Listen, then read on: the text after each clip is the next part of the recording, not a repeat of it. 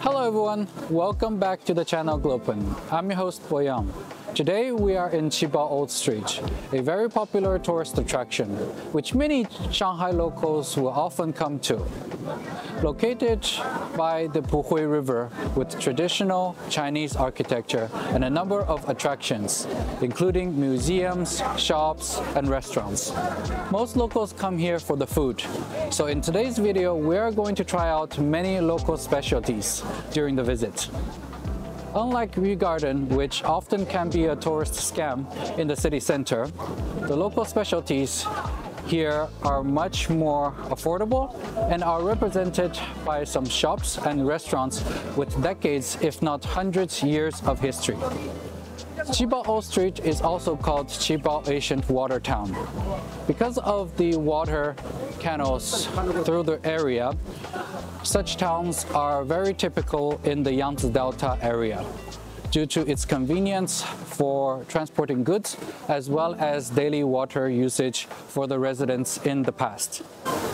Today, these old streets are quite commercialized and the canals are no longer being used for transportation, but we can still find the traditional stores in these streets. Follow me and let's explore the Qibao Old Street. We are now at the center of Qibao Old Street. Puhui River runs through the heart of the old streets. And from this bridge, we can oversee the most popular streets. As you can see here, during the holidays, the streets are flooded by tourists. Sometimes it is even difficult to pass through some areas.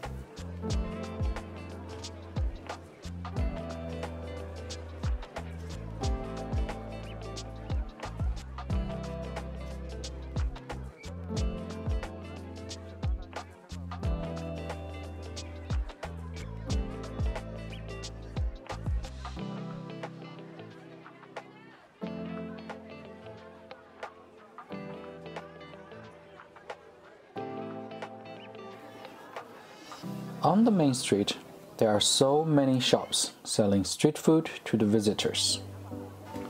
You can find all kinds of snacks like crispy pork, soup dumplings, grilled squid, or this very special salt-baked quail eggs that I have never seen before. We also tried out the rice dumplings on the main street. 然后一个芝麻汤圆。对。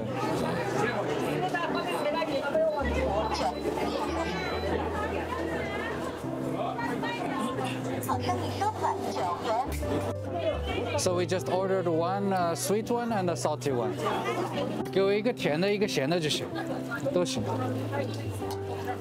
个鸡翅肉，一个芝麻的。啊，可以。 谢谢。So in China, there are two main differences when it comes to rice dumplings. The first difference is sweet or salty. The second difference is how it is made. There is a big difference between the north and the south. In the south, it is called tang tuan, and it is made by wrapping the filling with the dough, and it is made one by one. While in the north, it is called yuanxiao, and they just put dozens of fillings on a large pan full of rice flour, and by shaking the pan, the filling will be wrapped in the dough. Quite interesting, right? So here we have one salty one and one sweet one. So this is the sweet one. This is made of black sesame. So this is the second one. This one is made of meat fillings. It's not very popular, but it's a specialty here. So let's have a try.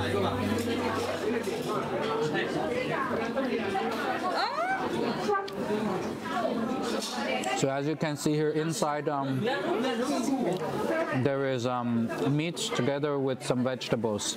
So this is a salty rice dumpling. At the same time, you can also find all kinds of meat dishes that you buy here and eat at home, like the braised duck or smoked frog here.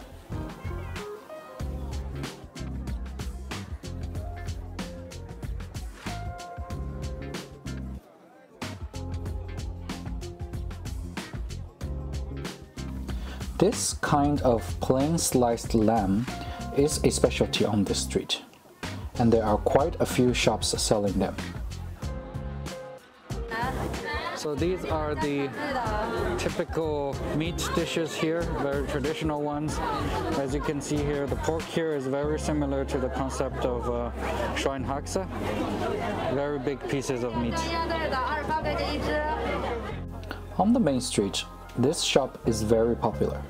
Even many Chinese vloggers come to film this shop, because the food here is an intangible cultural heritage from Fujian province.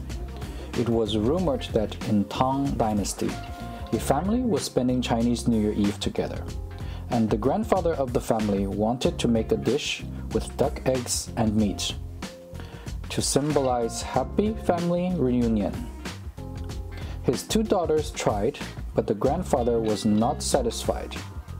And then his daughter-in-law stuffed minced meat and vegetables into the egg yolk, and then boiled it into pork soup.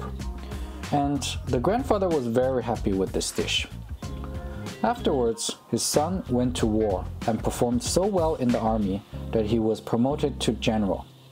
And when he came back from the army, he wanted to eat the dish again, and believed that the dish brought him good luck. So the dish became popular within Shunchang in Fujian province.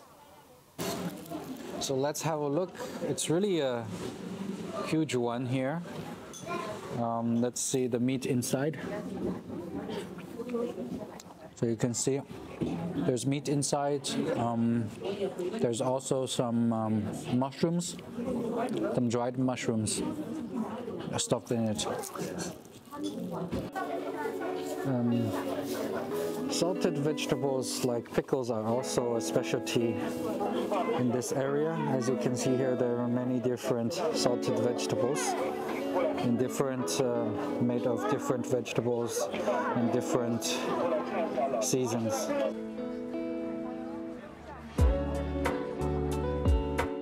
After all the meat dishes, of course, we need some sweets.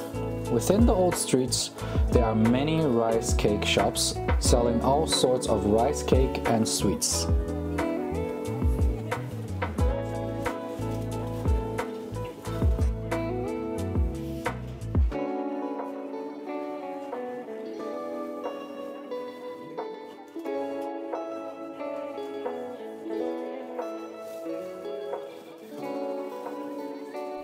During Chinese New Year, there was also a temporary area for street food from all over China.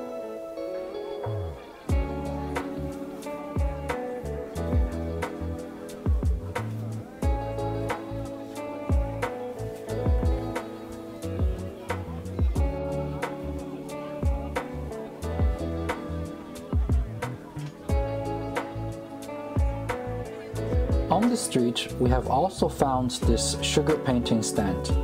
Sugar painting is a form of traditional Chinese folk art, using hot, liquid sugar to create all kinds of figures.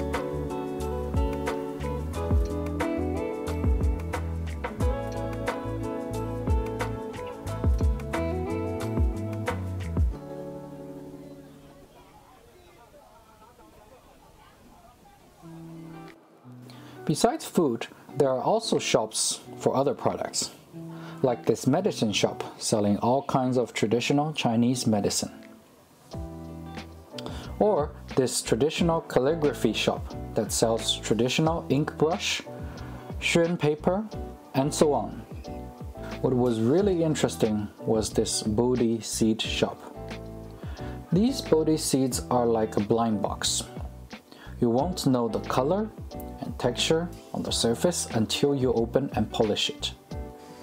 These are some of the final products that can look completely different. So how does it work? First of all, you need to select one of these Bodhi seeds, with or without the shell. If you select one with the shell, they will need to crack the shell first to take out the seed. And then they will need to polish the surface of the seed so it becomes sleek. After adding a hook on the seed, you can add a red string, a Chinese tie, and even more decoration to it for happiness and good luck. This blind box was a huge success, and after adding some decoration, it will become even more beautiful.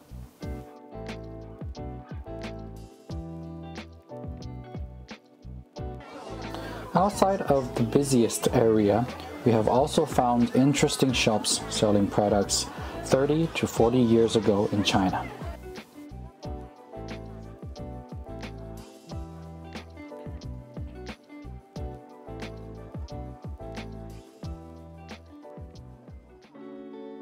There are also many clothes shops selling traditional Chinese clothes and silk products.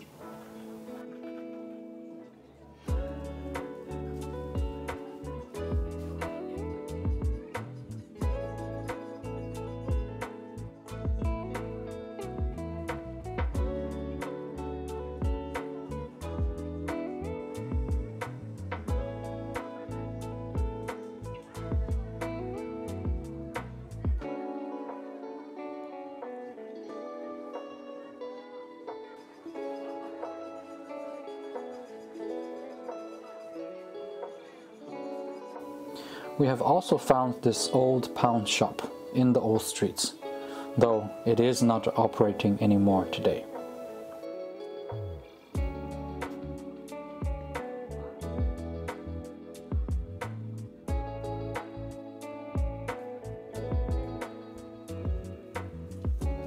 So that's it for our video today. Do you have similar old streets in your country? If you have any comments, questions, or topics that you would like to see in our next videos, feel free to comment in the section below. So if you enjoyed our video today and our channel, please leave a like, subscribe to the channel, and share so that more people can see our awesome videos in the future. Here we inspire learning, exchange, and business. Thank you so much for watching, and see you in the next video.